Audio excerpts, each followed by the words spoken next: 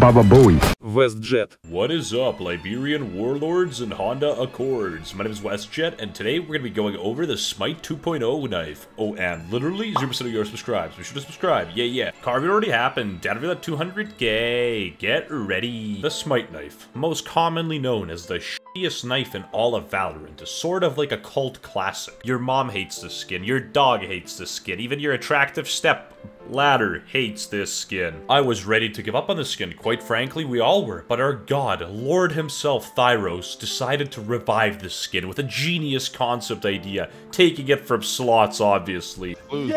Oh my god! God. Borderline cocaine and crippling gambling addictions aside, Thyros did an incredible job on this skin. All I can say is this beats the SMITE knife almost as much as Chris Brown. This skin looks better than my parents' marriage, and that is not very good. But other than that, I digress. Looks really nice. This is incredible. The electricity is voltsing, jolting on. What can I even say? It's incredible.